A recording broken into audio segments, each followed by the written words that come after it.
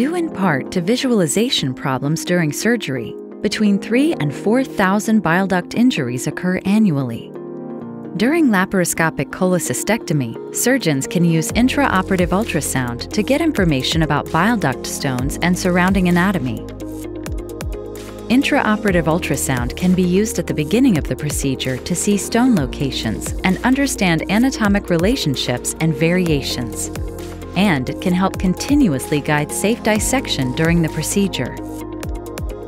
After dissection, use intraoperative ultrasound to validate completeness of the procedure. Intraoperative ultrasound can be completed in under 10 minutes and can be repeated throughout the procedure without cannulating the biliary tract.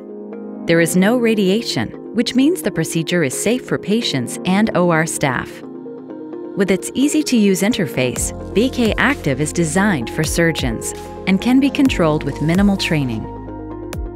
bkActiv's algorithms are designed to give surgeons clear, auto-optimized images of the biliary system and soft tissue delineation.